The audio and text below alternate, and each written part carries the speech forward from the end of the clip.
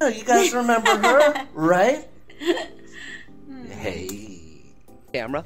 But you know, you can't forget about my baby here. You know, like I don't want, not just to.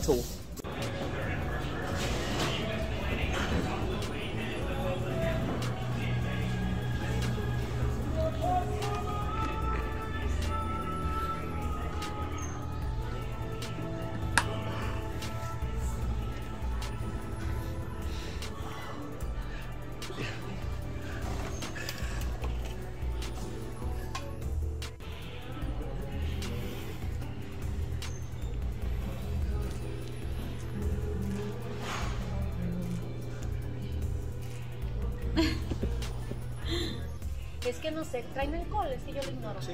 Las dos, ¿cuál me recomiendas? La que he probado aquí es la que trae manzanita picada. ¿Esta es la sangría? ¿Y cuál está mejor? Pues el otro está seco y este la sangría dulce. Ah, ok, entonces la sangría. ¿Trae alcohol, verdad? Sí. Sí, una sangría, por favor.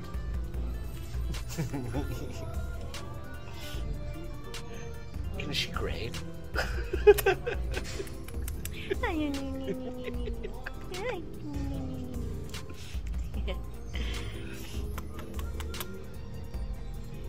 Mwah.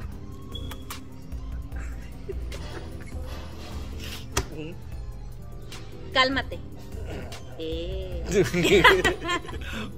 Uno, dos, tres. Cálmate. Vale.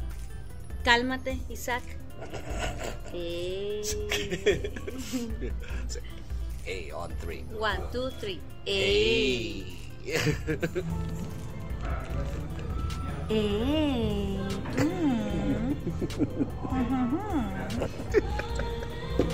A ver.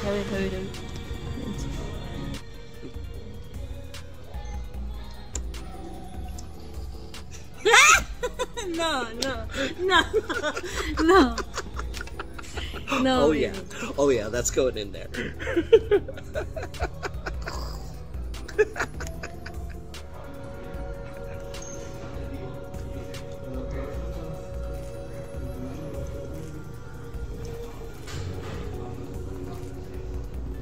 Ahora salud.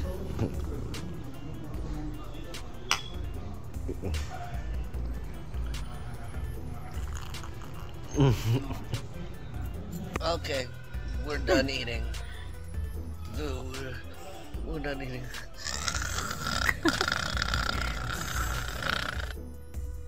Here are the top 3 reasons why you should leave America, part 2. Number 1, American cities are too expensive. Whether it's rent, groceries, utilities, whatever. You are spending too much in order to simply live than you would if you were to go to another place in the world. Number 2, America is a culture that only cares about money. When a culture hyperfixates itself on money, it devalues truth. It devalues ethics and morals. Now, this isn't to say that the rest of the world is this perfect place with sunshine and rainbows all the time in this regard, but being in different cultures, Bali being one of those places, where the primary value of the families here is not money, but something deeper than that, you feel a difference, and it has effect on your psyche and makes you want to be a better person as a result. And reason number 3, America does not value the truth. This is true at every level of our society at this point. It's true at the level of government, it's true at the level of business, it is true at the level of individual to individual. Think about how many romantic relationships or friendships you've been a part of, where each party, probably even yourself, is willing to lie to one another in order to get what you want. So consider leaving that system altogether. Not permanently, not forever. You're not going to renounce your US citizenship, but try taking some time outside of the pressure cooker to get some perspective on life. Because I can guarantee you, when you return to the country, you will be in a better place to be able to help the society than if you remain within the sickness it's currently creating. What up, y'all? These are 3 countries that will pay you to move there. All right, y'all, we got number 3 here, a place called Alban in Switzerland. They have a declining population and they will pay you $25,000 to move here. You have to be a new resident to move here, and they will give you $10,000 per child. But you do have to be under 45 years old and maintain residency for at least 10 years. But look at that view. Coming in at number 2, we got Sicily, Italy. This place also has a declining population because a lot of the residents moves to bigger cities.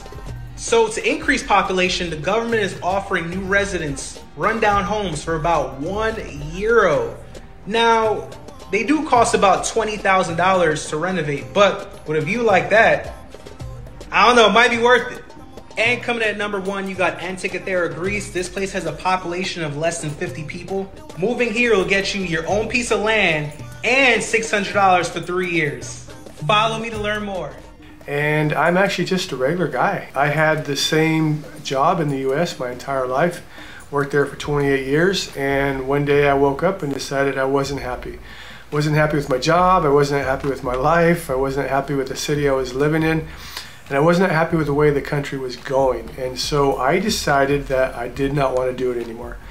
So I quit my job, sold my beautiful house that I had. I had an amazing house that I sold. I also sold everything that I had except for what I could fit into 2 suitcases.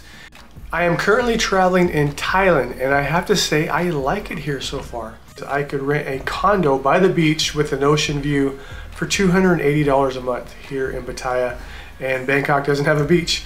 In the US, living by the ocean, really, unless you have a lot of money, is not even possible. And so when I found out I could have a condo by the beach for $280 a month, I couldn't pass it up. And so that's what I did. In that video, I did promise you that I would give you a tour of my new $280 a month condo with an ocean view. And so without wasting any more time, enjoy the tour. All right, guys, as you can see, the condo is called Cozy Beach View Condos here in Pattaya. And this is just a quick street view.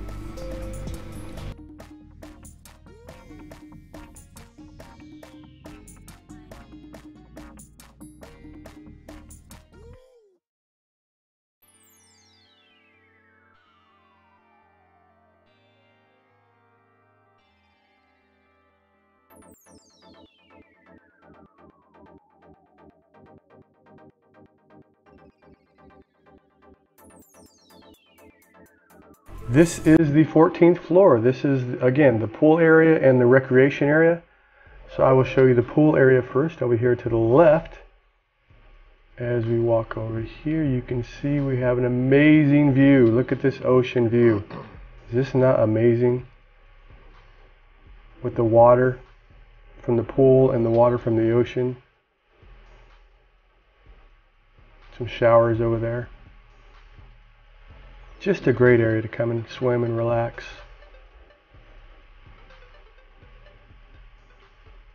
Over here we have some bathrooms, and this looks like a jacuzzi, but it's not. It's just a higher pool area where you can sit, and there is a little waterfall here, which is kind of cool. We'll walk over here to this right side, and you can see this is actually the side that my condo is at. So this is kind of the view that I see out of my condo, which I'll show you when we get to the condo. But we'll walk around here. This is a jacuzzi, I believe. I believe it has warm water in it. And again, just an amazing view. I really do love this.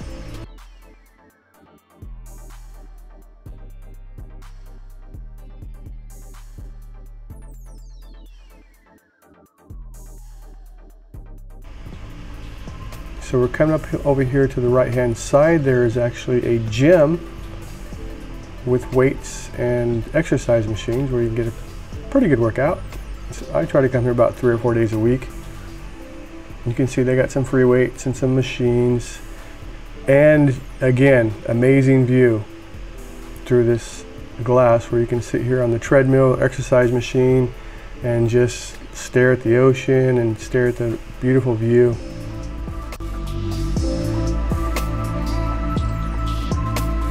Now on this floor, as I've shown you, they have the pool, they have a gym, they also have a recreation room, they have a jacuzzi and sauna room, as well as a basketball court.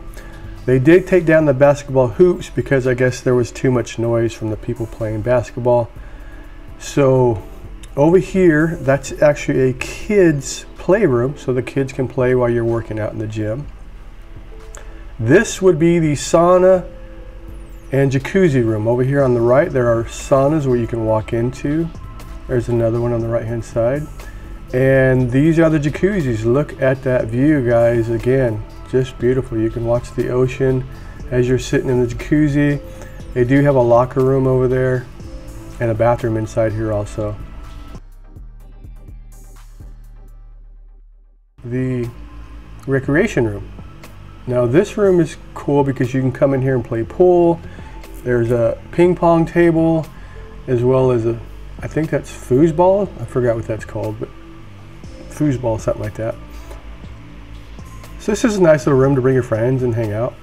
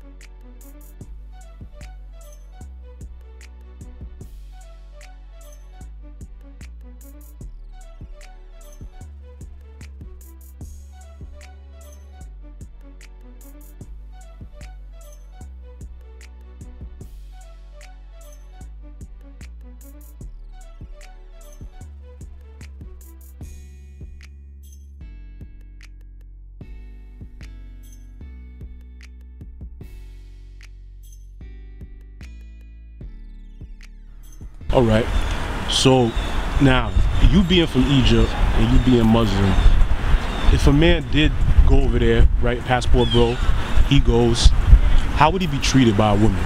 Like, is she gonna be going out all the time? She gonna be dressing sexy like over here? Like, is that the same over there? Well, first of all, let's start with how society is there. Like, we don't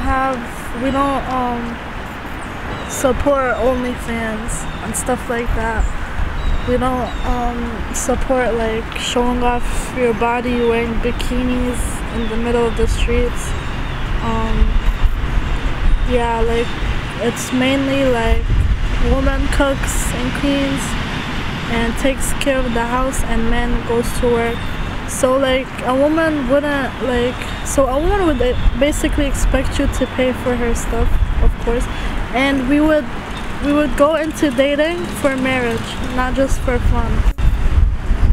First of all, like that's the main priority, to like date, get to know each other, get engaged, and then get married, and then you can have babies and stuff like that.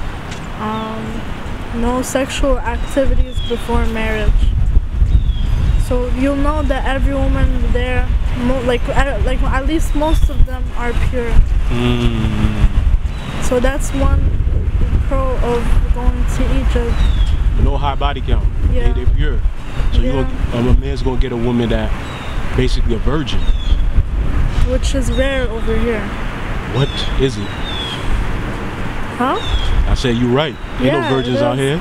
Why would you want a girl who's been passed around and done this and that? Like, you would want a girl that haven't done anything so you can take her out and she can make you look good. You wouldn't want a woman, like, you wouldn't want to even be seen with a hoe, right? So when you have a good woman on your side, it brings up your value too, you know? There you go. That's true. That's true. So you said a good woman brings up a man's value. That's definitely correct. How do you feel like she brings a man's value up? Like, because basically, like, nobody would say your girl's a hoe. Yeah. She makes life easier. Yeah, and she's not seen around. She cooks for you. Your mans, when they're with you, they see how she treats you. Like, she nurtures you. Like, when a guy when your friends see that, they're gonna be like, oh, she's fire for that. Oh, she's like doing this and that for him. Oh, like he's mad cool. Like it'll make you feel good as a man. She, like, if you tell her, oh, go iron this shirt for me, okay, yeah. Like, go cook for me, like, she'll do it. 'Cause that's her role.